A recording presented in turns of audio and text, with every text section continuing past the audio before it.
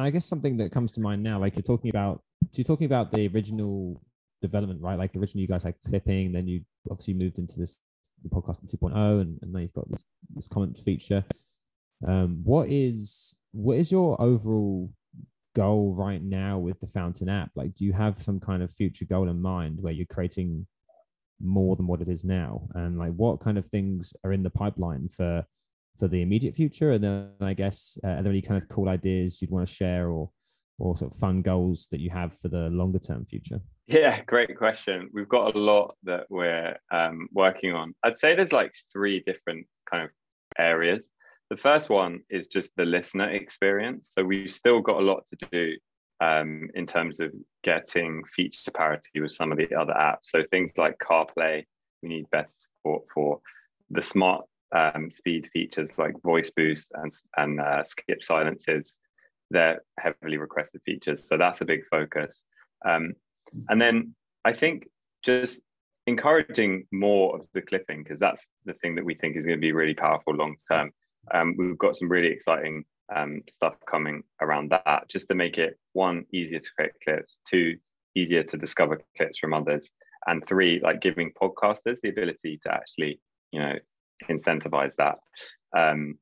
And yeah, I think that, oh yeah, and then the third thing is just, we want to, we're having a lot of success with Bitcoin podcasts, but we do want to make sure that we kind of broaden that out and start onboarding more and more podcasts to the Lightning Network that don't necessarily have a Bitcoin focus, that are just doing it for the listener support and also the cool social features that come with it. So it sounds like you've got a lot of exciting plans ahead. And I know that in the space of like Bitcoin and in just the general world and businesses, things change all the time, right? And you've got to adapt different laws, regulations, different demands from customers, all sorts of things. Like how much have you seen growth wise, and what kind of demands are you getting from, or requests are you getting from customers for certain features? Like, is there any kind of sort of repetitive request that you think, okay, damn, like people really want this? Or like, what kind of stuff are you hearing? So the ones I mentioned, really, I mean, CarPlay is our number one requested feature by far, and then after that, it's actually the smart speed features like voice boost and skip silences. So, and like auto leveling, stuff like that. So that's definitely a big focus. Obviously, it's not, as exciting or forward looking as the stuff we're doing with Lightning, but yeah, it's really important and we're working on it. So it should be available soon. I think what you guys are doing is pretty exciting. And I know that, well, anyone can tell from your accent that you're from the UK, and that you guys are looking at the UK. So I'm returning in a couple of weeks, as we spoke about already. So I'm hoping to drop by and see you guys and kind of get a good feel for how things are working between you, and kind of what you see the growth being from a business perspective, but also from the application perspective. I've got a question for you, which is a bit random, but fuck it. If you weren't working on Fountain right now, but you were like still, sort of honed in on kind of doing something to do with Bitcoin or crypto, what do you think you'd be doing? And I know this is a bit of a tough question, because you said like before that, you were kind of between things when after your last company was completed. So yeah, I guess, like, is there anything else that you think is important in the space that you think you'd be working on? I think the thing that excites me the most about Bitcoin is the international aspect of it, and how it can potentially bring people a bit closer because they're using the same monetary network. So I don't really have anything specific idea about that, but something to do with the international nature of Bitcoin. That's what really excites me the most, other than the applications for media, which is obviously like what Fountain is all about. So yeah, I know it's a bit of a cop-out answer, but yeah, something around that maybe. The other thing, just again, random question, random answer, but I'm massively into kind of aerospace and things like that. So I might go and work in aerospace if I wasn't doing Fountain. That's pretty cool. Like sticking to your passions and stuff. Yeah, I know it's a difficult question. It's one of those things where you probably need a joint and a whiskey or something to get really to the deep part of that one. But no, it's fine. Aerospace. Okay, yeah. I guess, like, have you ever done anything in the aerospace industry before, or is that more like a passion? I studied aerospace engineering. So kind of, but didn't actually end up working there. But yeah, I think that, yeah, still very interested in it. We actually interviewed Adam Curry a while back, and he was talking about one of the major motivations for podcasting 2.0 was the fact that Apple had kind of cornered the market on the podcast index. Is Fountain using Adam Curry's podcast index or the Apple podcast index? Yeah, so we're using the podcast index from Adam and Dave. Yeah, and we definitely are behind the mission of podcasting 2.0 and the podcast index. So yeah, we hope that, you know, we can support their growth because we give 1% of all transactions to podcast index. So yeah, we hope that the growth of podcasting 2.0, the growth of Fountain, and also ultimately the growth of the other podcasting 2.0 apps as well, we can all work together to kind of be a counter measure to the centralization of podcasting through the legacy platforms. Yeah. I just downloaded the app here, so I'm gonna give it a go. But I do have a question. Aside, I wanted to know the other challenges that you face aside, the obvious ones of, having to, deal with the integration of Lightning Network, dealing with customers and the low barrier to entry. What other challenges have you, faced, as a team, building Fountain? One of the biggest is just the onboarding for a brand new user. Like, it's just, we have a blog post that explains how to get your first sats into Fountain.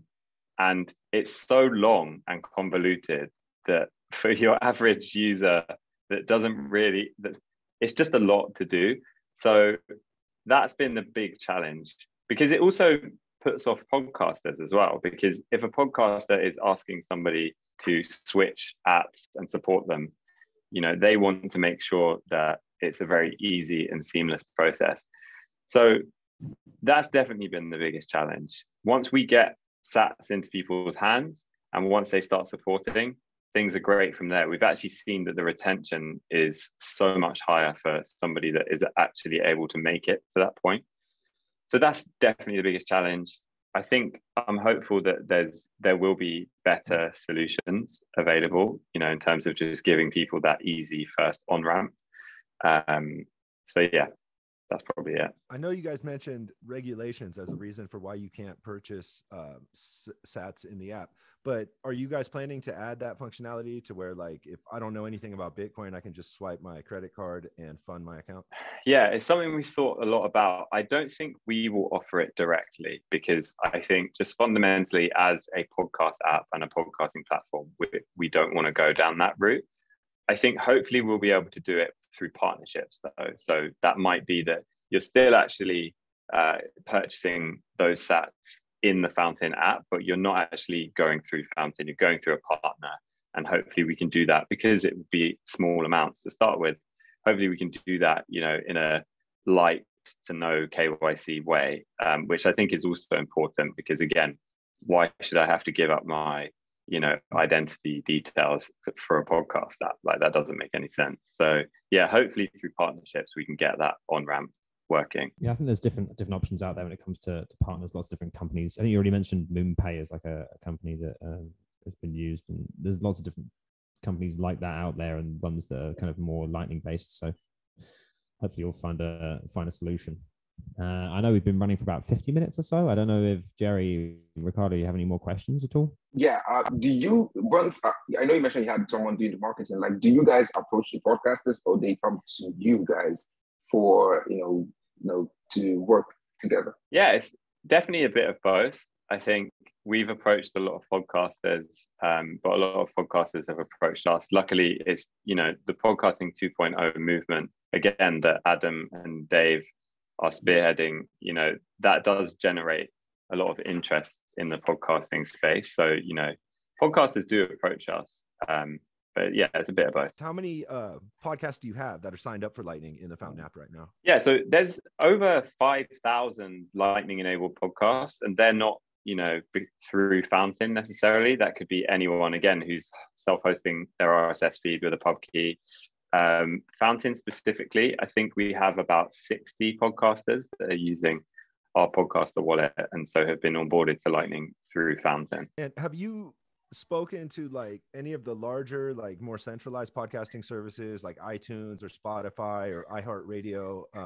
Like, do they have interest in implementing Podcast 2.0 features like into their platforms? I think my opinion is that for the likes of Apple and Spotify specifically, I feel like it kind of is going against their existing business model to implement something like this. So I don't anticipate them doing it anytime soon. I think some of the other more indie podcast apps potentially might do it, and we would love that to happen, because we think that the rising tide lifts all boats, and yeah, we think it would be beneficial for Fountain if that happened, but not the big players, because I don't know how many millions of dollars Spotify has invested in their own internal payment system, but they want to keep that, and they make fees on that. So adopting Lightning, where the fee rate is much lower and doesn't kind of hold people into the Spotify ecosystem, kind of goes against like what they're all about. So I don't anticipate them introducing it anytime soon. And my last question is, let's say I'm a brand new podcaster and this whole thing sounds great. I want to get involved with podcasting 2.0. Like, what's the tech stack that you would advise me to use? Obviously Fountain, but like what hosting, what other apps? Yeah, so a couple of actual podcast hosts that I'd recommend. Number one is Buzzsprout. So they offer quite a few of the new podcasting 2.0 tags like chapters. Another one is rss.com. So I'd recommend checking out one of those as your actual host. And then, yeah, if you want to set up your podcast to receive sats over the Lightning Network, check out our podcaster wallet. You can see all the details about that on fountain.fm. And yeah, it's just a couple of clicks. And we give you loads of analytics on, which episodes are bringing in the most, which users are supporting the most.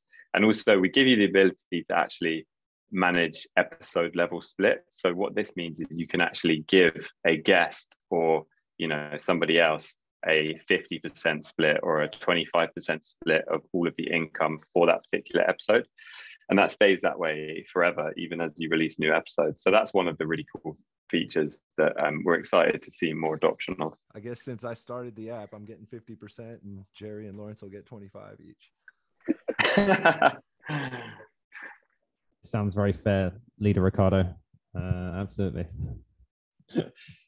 Yeah, we got to think of something cool to do with any sats if we do receive any for our podcast. Maybe like donate them to something interesting, or just, I don't know, spend it on a load of booze. I don't know. Well, whatever it is, we'll decide what we're gonna do.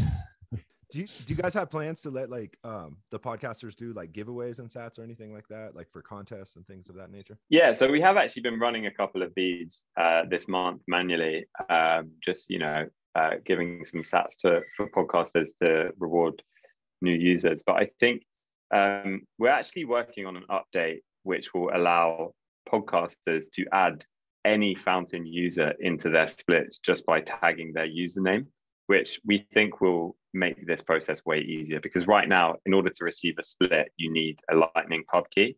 And obviously we have that for our podcasters, but not for every Fountain user. So that's something that should make it easier. And then it's kind of, it's up to the podcaster. I think there's a million different ways that they can structure that. Well, yeah, I think I'm all out of questions. I know Jerry, Ricardo, you guys are, I think, right? I don't want to wrap up too soon. Yeah, it's perfect timing. We've been going about 55 minutes or so anyway, so I think it's a good timing for it. But Oscar, man, like appreciate you coming on to the pod. It's been good. It's been interesting to hear about the creation of Fountain, where you started, the future goals and dreams and ideas. And I think everyone out there listening, go ahead and download Fountain app. It's on the Play Store and it's on the App Store, and it's free to download, and you can create an account. And if you get it now, you can probably get a cool username that's like very unique, because it's early in the journey of the app.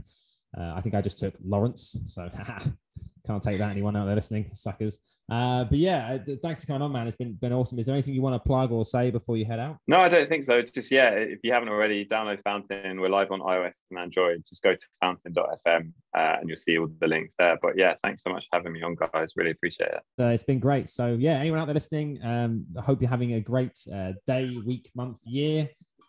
Keep being awesome. Keep buying Bitcoin. Keep loving life. And we'll see you all soon. Take care.